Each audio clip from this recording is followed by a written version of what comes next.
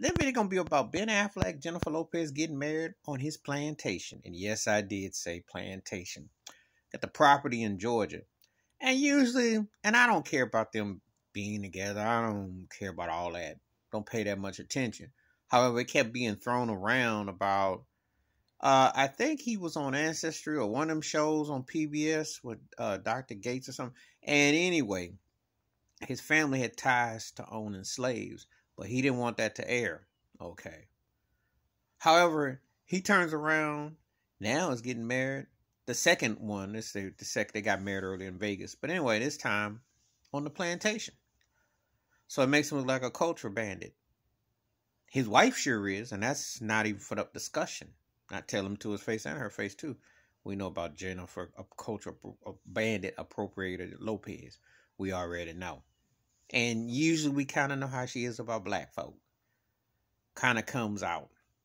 Anyway, it's been open season. So they said, well, does that make them racist? I said, well, it doesn't make them.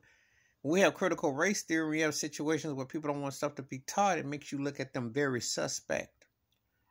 You know, because plantations are still big business in America with 3Ks. And the BNRB business where you renting out these places on plantations. And they tried to wipe that out when that black dude pointed it out recently. Airbnbs, where they were doing them on plantations. Yeah, you would be kind of leery about some of these older houses and their history, especially when they have acres, etc., etc. And the fact that reparations and 40 acres and a mule still hasn't been given to African Americans, etc., etc. So one would be leery. And if one was concerned with perception, can't tell people where to get married or what to do, etc. However, don't act like you can't not ready for that smoke when it comes in your eyes, because it looks like a duck, it quacks like a duck, it's moving like a duck. That's a plantation.